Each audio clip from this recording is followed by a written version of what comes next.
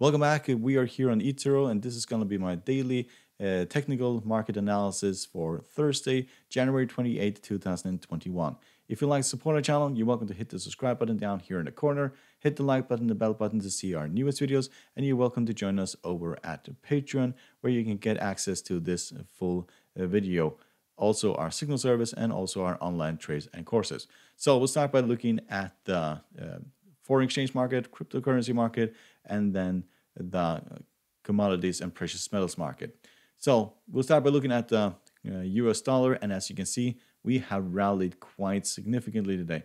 We actually pierced the 50 moving average here, and this had major implications for indices, stocks, and commodities as a whole, and of course foreign exchange. As we'll see in a moment, most of foreign exchange currency pairs that we'll look at were hit significantly by this rally in the US dollar index. We were up roughly 0.5%.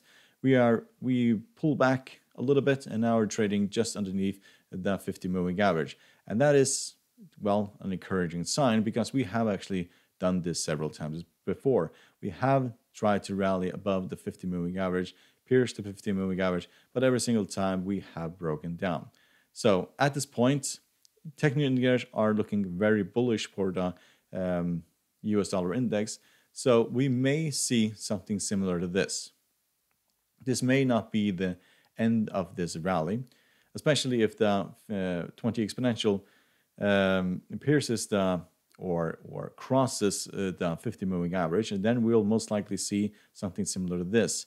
Then the 20 exponential and the 50 will no longer become resistant. They will become support and will basically bounce off of those moving averages. But we're not there yet. First of all, we have to have a full candlestick above the 50 moving average in order to come to the conclusion whether or not we are going to trend further towards the 200 moving average. At the moment, we're still underneath the 50, and the 50 is still acting as resistant. But this was a major move for the US dollar index, and it had major implications for the entire market. So let's look at the Great British Pound and the US dollar. So as you can see, we fell quite significantly, but technically we're just at the same place. We rallied to these very highs yesterday, and we also started by rallying earlier in the session and then broke down. We went all the way down to 1365, and still we're trading above the 20 exponential. We have not tested it, we have not broken underneath it or anything. So we may have probably 1 or 2 more trading days where we depreciate, head towards the 20 exponential, probably pierce the 20 exponential and head towards the 50, but I don't think that we're going to see a major move very similar to this. So that is not what I am expecting for this currency pair. 20 exponential is still major support, and the 50 is even bigger support in this market. Technical analysis are fairly flat at this point. They're looking like they're turning around, but they are actually flat at this point. So pull back towards the 20, that is a possible buying opportunity if this turns around, and the target will be these previous highs or in the first run. So let's look at the US dollar yen.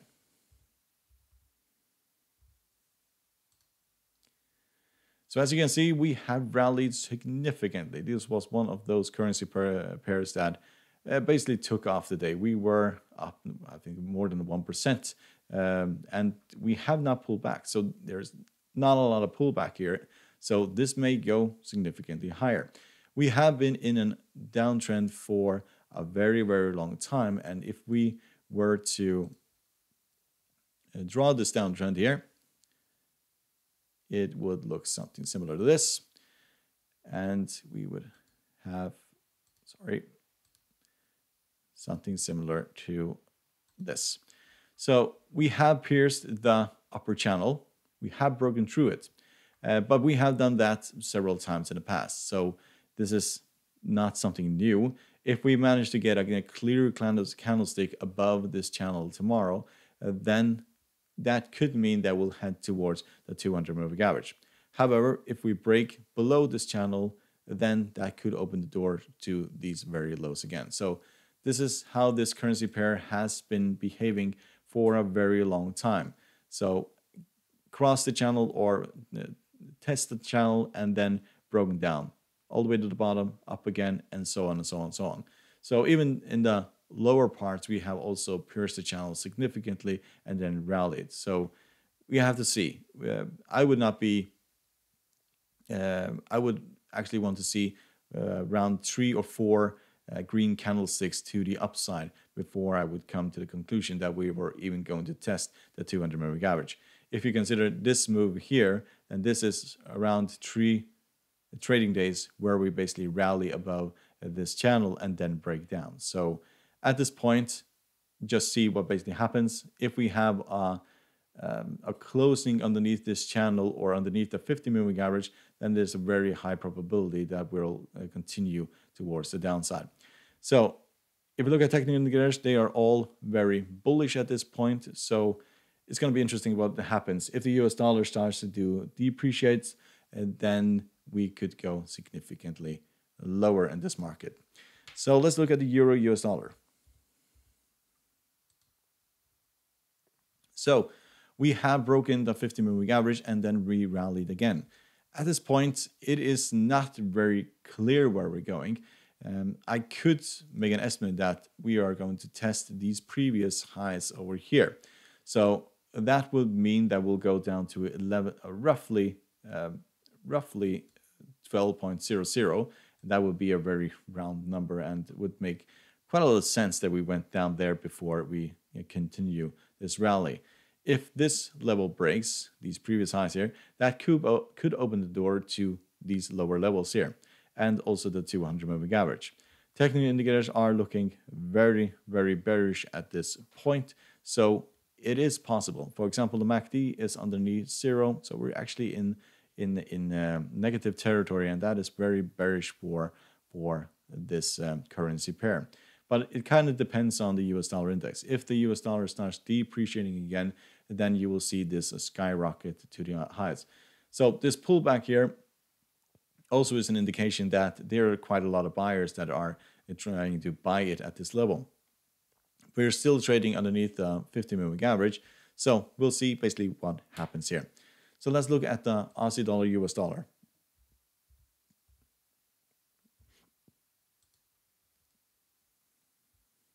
So as you can see, we have broken below the 20 exponential moving average, and actually the channel that we were in, we have basically broken through that. So we were in this channel here. We have broken through that channel. At this moment, we are actually trending lower towards the 50 moving average. Technical indicators are looking dreadful for this currency pair. So target at this moment are these previous highs. So we are not that far away from those previous highs and the 50 moving average. I would guess that when we get to the 50 moving average, there's going to be a lot of buyers jumping in to buy this. It will also be very low in the RSI. This will most likely be overbought at that point, and you will see in the stochastic and the CCI, they will turn around before the MACD when there's indication that we'll turn around. So my target at the moment is the 50 moving average, and the take profit will be around these previous highs here of 0.78 or to 0.80. So in long run, it's 0.80, and sure, in the medium short run, it'll be 0.78. So let's look at the US dollar, Canadian dollar. We can see that we have rallied quite significantly, and this is a currency pair that I think is very interesting to jump in. We haven't started trading this yet, but this is one of those currency pairs I am thinking about basically entering for a short. So we rallied up towards the 50 moving average, and as you can see, it is acting as major resistance, and usually what that means that we will basically roll over here. So there are a few things. If the US dollar, for example, starts depreciating, that will be very bearish for this currency pair. Furthermore, if commodities, for example, like oil, start rallying tomorrow, that will also make the Canadian dollar stronger, and that will, of course, also put pressure on this currency pair to go lower. So look at for the US dollar index and also the value of oil. If oil goes up in value, then that will basically means that demand for Canadian dollars will increase, and that will also make it more valuable, and it will basically pressure this to lower levels. So, but it is holding very nicely. We have actually rallied above the 50-moving average in previous, for example, here in September, we were above the 50-moving average. Also here in October, in the mid, and also in the end, basically end of October, in the beginning of November, we were also above the 50-moving average. So if we start trending above the 50-moving average, then I'll stay away from this for some time.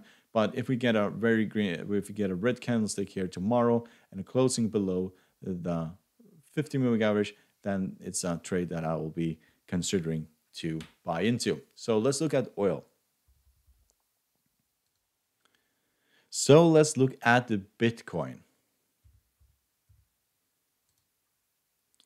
So the cryptocurrency market has fallen all the way down to, or Bitcoin has fallen all the way down to the 50-moving average. We've tested the 50-moving average, pulled basically rallied from the 50-moving average again, but we're still down quite a bit today. Technical indicators for Bitcoin are still very bearish. If the 50 breaks, then that will basically be a tidal wave all the way down towards these previous lows here and the 200-moving average. So this is a market that went absolutely parabolical. If you look at the Fibonacci retracements for the cryptocurrency, for Bitcoin, I should say, then you can see that in the daily chart, we haven't even reached the first Fibonacci retracement. That's how parabolical this cryptocurrency became. We rallied all the way from where it was basically in August, where we were trading at 9,000, and in the basically end of the year, we were trading at 32,000. So yes, a very ridiculous move of roughly over 400% in well, I could say nearly like 4 months. That is not sustainable, and we can see that pullback at this moment. So the first Fibonacci retracement is underneath the 50-moving average, so it's down at 27. The second one is a 50 here, is 22, and I would bet this is most likely where we are heading towards before we continue rallying. So we'll most likely head towards 22,000 and then pull back towards the 50-moving average or the 20 exponential, and then maybe rally from there or just completely crash towards the 200-moving average. So the steam is mainly out of the cryptocurrency market. It was a lot of hype, like it also was back in 2017, that got this cryptocurrency to this level. I'm not saying that we're not going back to 32,000. I just don't see us seeing this type of move anytime soon. That is probably not going to occur for a very, very long time. If we go all the way back to 2017, we can see that, sorry,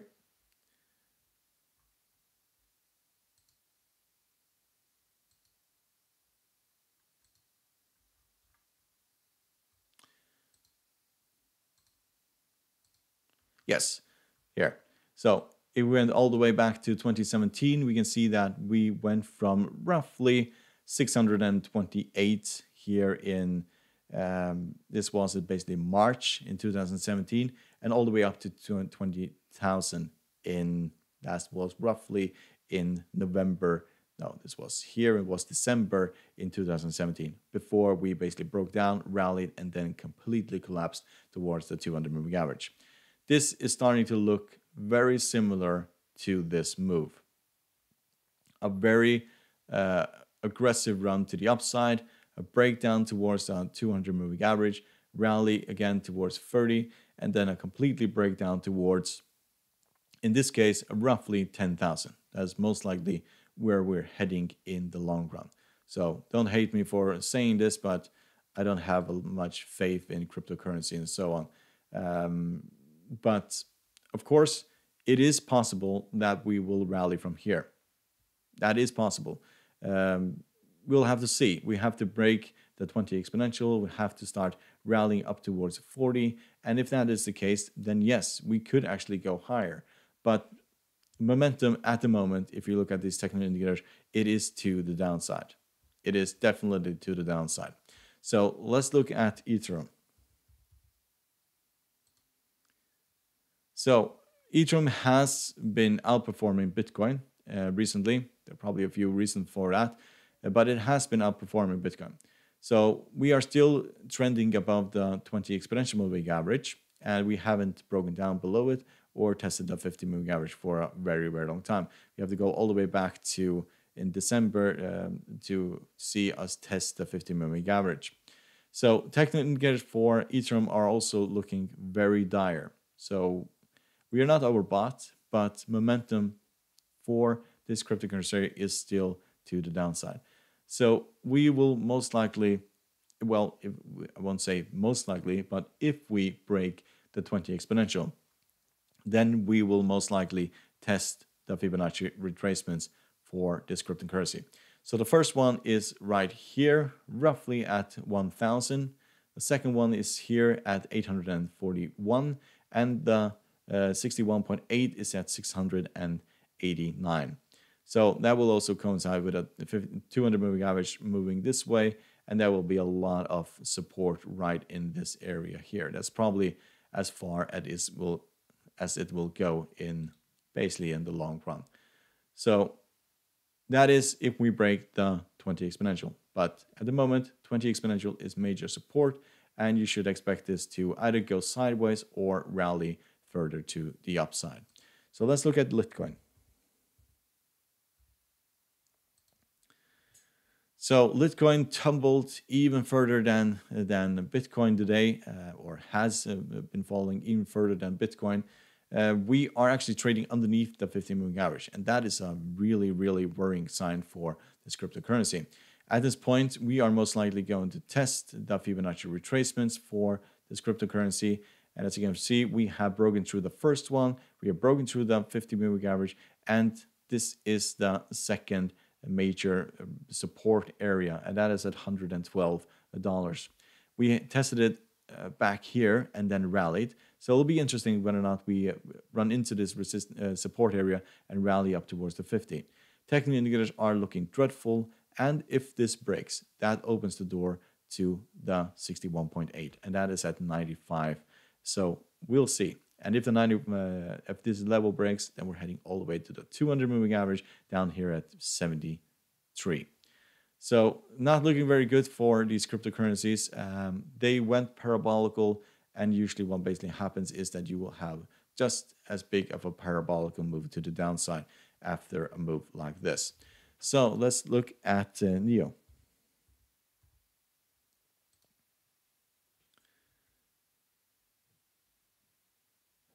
Something wrong with this. Yes, so NEO also fell significantly today, and this is starting to look like it's going to test at least this level here at $20, and then towards the 200 moving, 50 moving average at $19. We can also look at the Fibonacci retracement for this cryptocurrency, and as we can see, we will most likely have found major support here at the 61.8. That is just above the 50 moving average. So this area here should be a major support for this cryptocurrency, but still it has to show a sign of a turnaround before going higher. If these two support areas break, we'll have the 200 moving average down here at 16, and then 200 moving average breaks, we'll go all the way to 100% here at 14. So looking quite dire for the cryptocurrency market, but that is how this market basically behaves. We can see that this move here was also fairly parabolic move, and we broke all the way down to the 200 moving average. This was a fairly parabolic move, and it would be strange if we fell all the way down to the 200 moving average and then rallied from there. So it is not uncommon for these cryptocurrencies to go very parabolic, and then break down completely and so on. And that's basically a way to basically make money. So let's look at the commodities and precious metal market. We'll start by looking at oil. So oil has been basically all over the place. So there are many things that play into this, mainly the US dollar index. US dollar starts appreciating. That is very bad for oil, and it will tend to fall. We basically fell and we pull back mainly to the fact that the US dollar started depreciating at the end of the session. If we look at the technical indicators, they are all looking very dire for oil. But the good thing here is that the 20 exponential is holding. So it is very reliable at the moment, and rally from here, that opens the door to 55. But the break of the 20 exponential moving average opens the door to the 50 moving average at 38, at the $48. And that is probably as low as this will go at this point. So yes, we'll see. So let's look at natural gas. So natural gas has rallied the last 3 trading days. We're trending just above the 50 moving average, and this is just more of the same. We can just look all the way back here in November, broke down, rally, and so on and so on, and it's just the same momentum and movement. 200 moving average is looking like it's very, very supportive, so it will take a lot to get through that. But if the 200 moving average breaks, we'll head all the way down to 2. So just keep that in mind. If we rally from here, we'll probably go and test 3. That is as far as this will go at this current date of the year. So it'll be interesting to see, but I am not looking at this as we're going to break out from and rally all the way to the upside. We have tried to rally above the 50 several times before and then broken down quite significantly. So see what happens. Technical indicators are looking fairly bullish at this point, and this is probably one of the few commodities that have been rallying today. So let's look at copper. So as you can see, copper fell all the way down to the 50 moving average, and from here we'll most likely see a rally from copper. I'll be really surprised if copper broke down significantly. And if you look at the US dollar index, and then if that starts depreciating, that will be very, very bullish for copper. So keep that in mind. This is a very interesting market to look at. However, these technical indicators are looking dreadful. So we may see something similar to this before rallying, but you'll see in the 1 hour, 2 hour chart, the 1 hour and the 4 hour chart whether or not when it's basically time to start buying into this, because this is not a breakdown. We're not going to test the 200 moving average anytime soon, but this pullback is a buying opportunity. Just the question is when to enter this market. So hope you found this helpful. You're welcome to support our channel by hitting the subscribe button down in the corner, hit the like button and the bell button to see our newest videos, and you're welcome to join us over our Patreon where you can get access to this full video. Good luck and thank you very much.